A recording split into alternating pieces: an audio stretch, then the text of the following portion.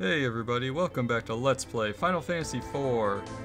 In the last episode, the Dark Knight Cecil was demoted from his position as captain of the Red Wings of Baron, and to make up for questioning his king's motives in stealing the crystals, he is now charged with delivering a bomb ring to the village of Mist, alongside the Dragon Knight Cain. But before we continue our adventure, I just wanted to kind of make a little quick note. Last time I mentioned that I was going to the Distant Worlds 25th anniversary Final Fantasy concert. It was good. It was the best concert I've ever been to be blunt. You know, they played for Final Fantasy IV. They played the Battle with the Four Fiends, which was a lot better than I expected, and it was one of the ones I was most anticipating that whole evening, and I was very much impressed with that. They also played the theme of love toward the end, which we heard in the previous episode. You know, a personal favorite of mine, so I was very glad that made it into the lineup too.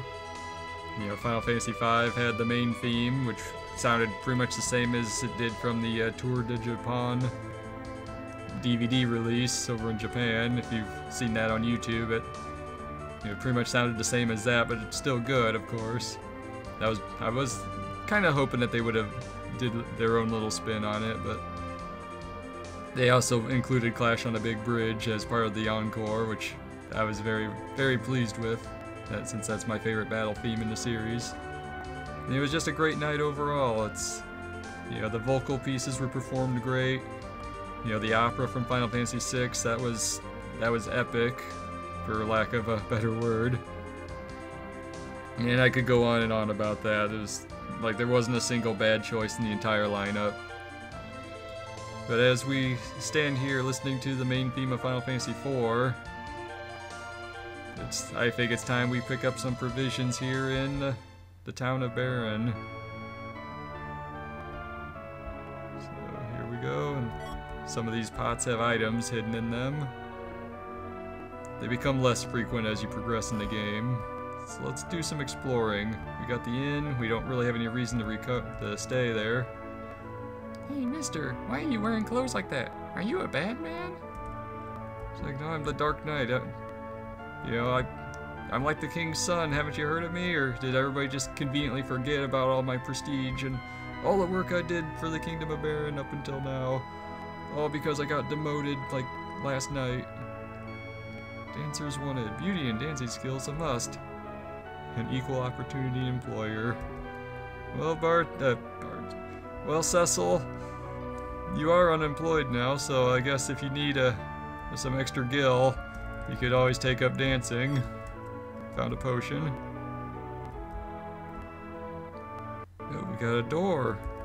Or at least, yeah, if you can. There are hidden switches in certain parts of the walls sometimes when you find a door like that, or there'll be something you can step on.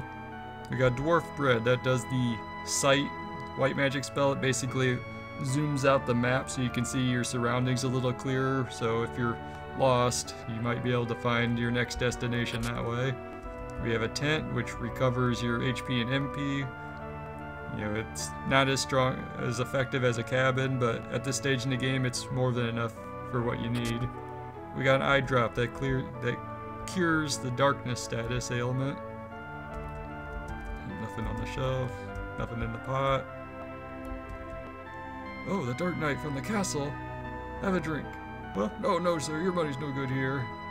Like, well, thank you very much. Don't mind if I do. I already talked to her. I can't dash in this game. Cecil of the Red Wings. I've done nothing wrong. I always pay my taxes on time and in the full amount. Okie dokie, Alright, Cecil, are you demoted to tax collector now? Playing the Sheriff of Nottingham? Something like that? Yeah, make sure you stock up on some of the good stuff. Let's see. Oops. When you're in the item menus, you can either buy one of an item by itself, or you can change the amount to purchase at one time. your inventory space is limited in this game, unlike in future Final Fantasies. And if you buy the items separately, they'll start filling up different separate slots in your inventory, and then you'd have to go into the item screen to organize it together yourself. Anyway, I'm going to buy some Maiden Kisses. Cures the toad status.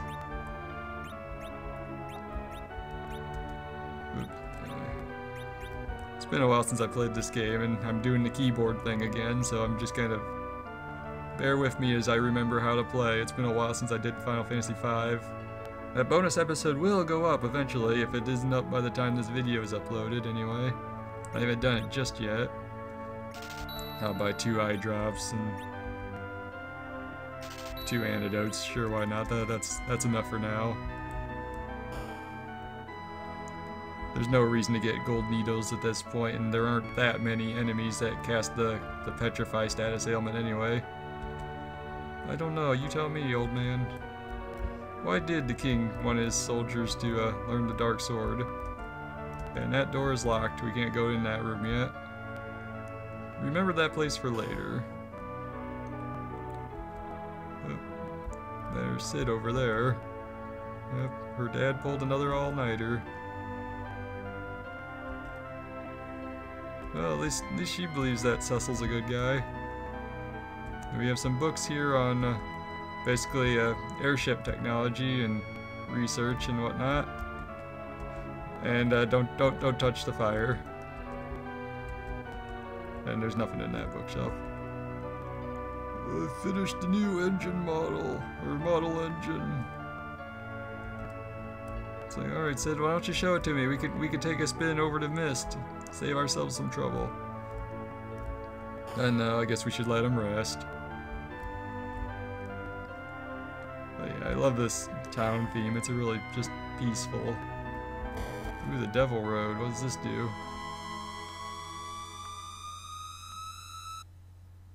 Nothing. It does nothing because Mysidia sealed the other side of it.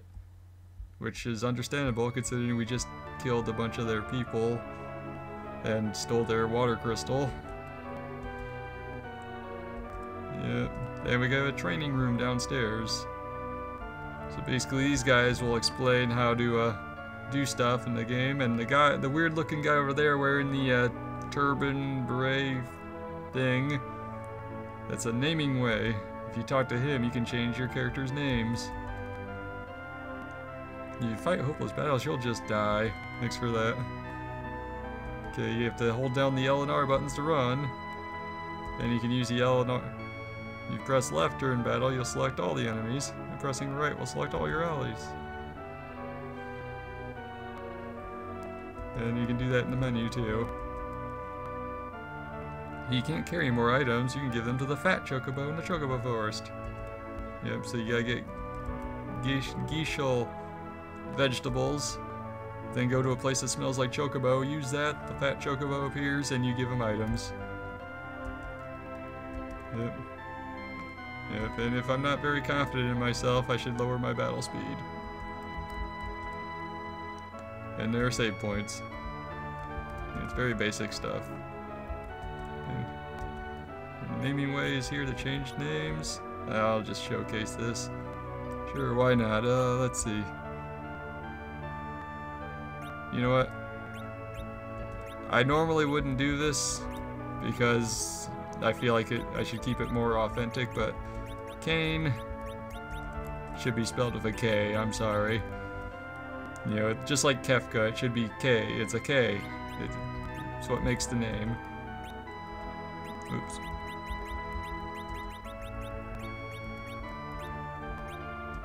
Alright, there we go.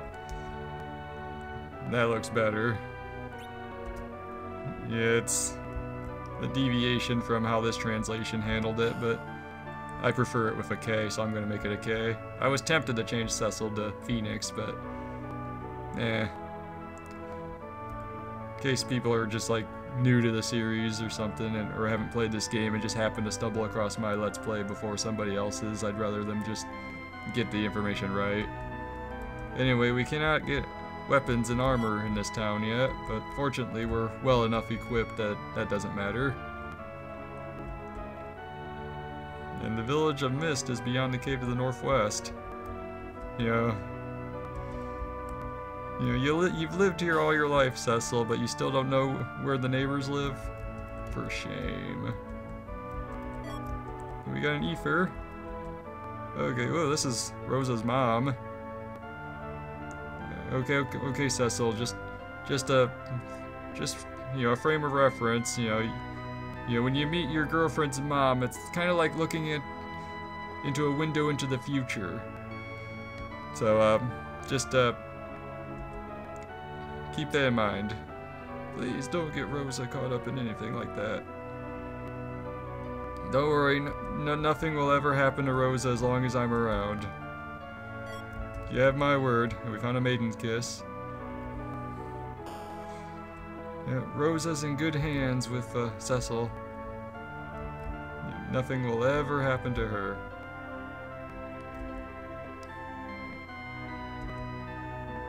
You'll dance for me. Oh, wow.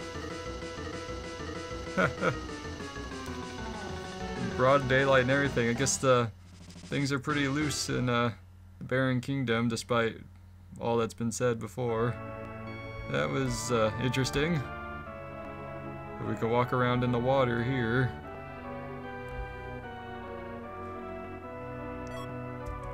There are hidden items out here in the pond. Forget how many. It might have just been the two there. Yeah, I guess that was it. Anyway, that copper hourglass temporarily casts the stop spell on all enemies on the screen for a very short period of time. There are like stronger versions, like silver and I think even gold hourglasses, that'll cast a stop spell for a longer period of time.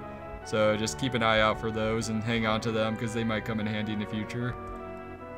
And what's Rosa's mom doing out here? Okay, so there's an underwater, there's a waterway through the castle over in that door we couldn't open. All the times I've played this game, I never realized this place was here. Got a gold needle for curing the petrify status. And the Phoenix down, those are always nice. And another gold needle. I don't know how a needle is supposed to prevent or undo petrification, but it works. And that's pretty much everything we could do in the town of Barren. So back on the world map, do some wandering around. We might get to demonstrate a battle. Or not. We have a chocobo forest. The white chocobo restores your party's MP, but we don't have any magic casters. We found a geishel vegetable, or geishel, however it's pronounced.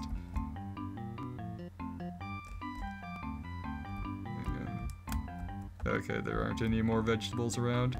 But yeah, and you go into a space like this, it smells like a chocobo. If I were so inclined, I could go to the vegetables here and make a a fat chocobo appear, but I have no business doing that.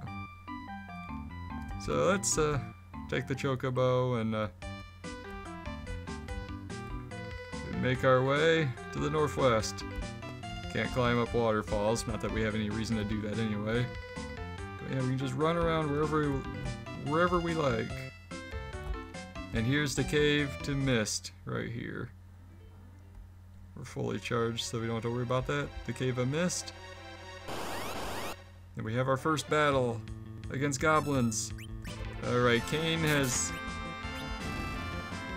a jump command, which basically allows him to leap into the air for a short span of time, which makes it so that he can't be targeted by enemies or allies.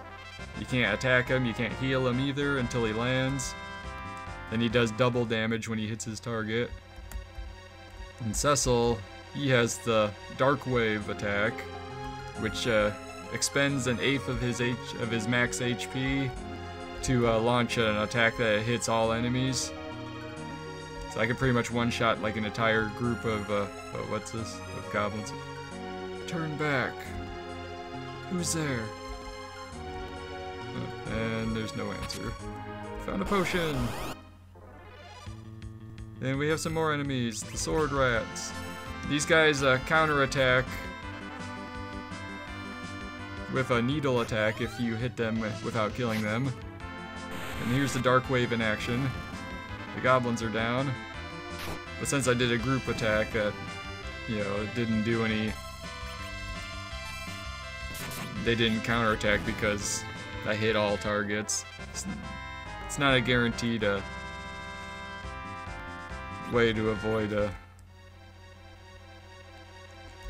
enemies counterattacking, but sometimes it works. Okay, that was just a group of 6 goblins. I just did Dark Wave once and killed them all in one shot. And eye drop.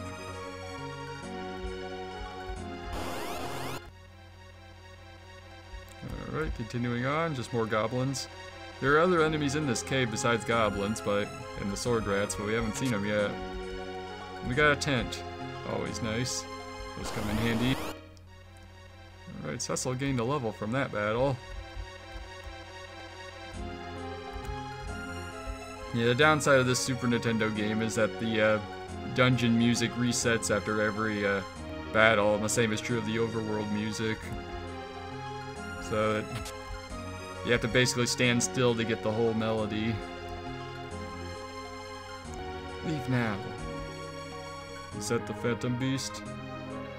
I can't remember what voices I had for everybody.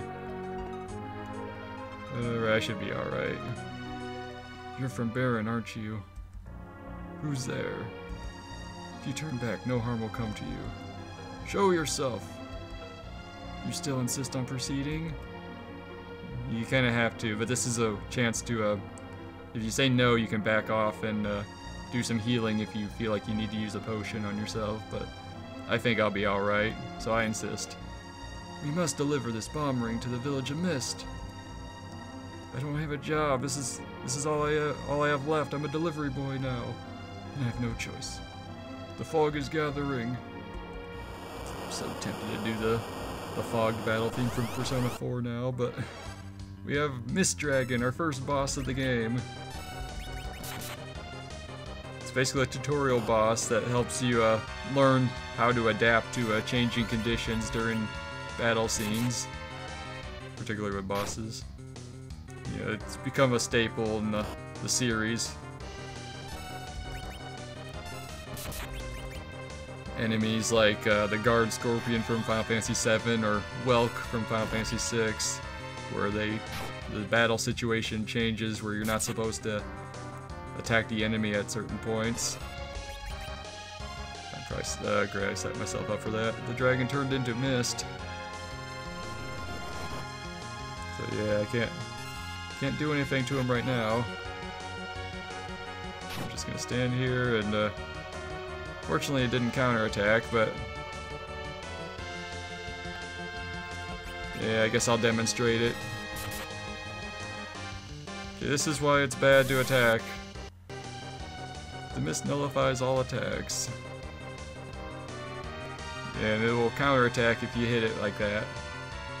So basically you have to hit it when it's back in dragon form. But I'm not worried. Cecil and Kain have great defense for this battle, and it's still early in the game.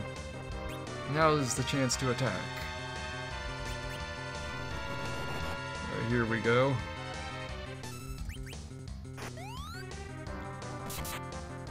So just wail away at it.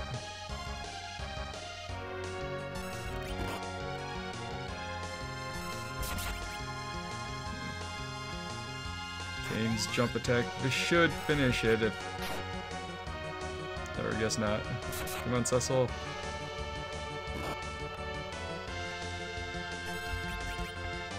Should be able to get it down. There we go. And we've won. We've slain the Mist Dragon. And now we can proceed over to the Village of Mist. Next time on Let's Play Final Fantasy IV. This is Phoenix Down, and I will see you guys next time.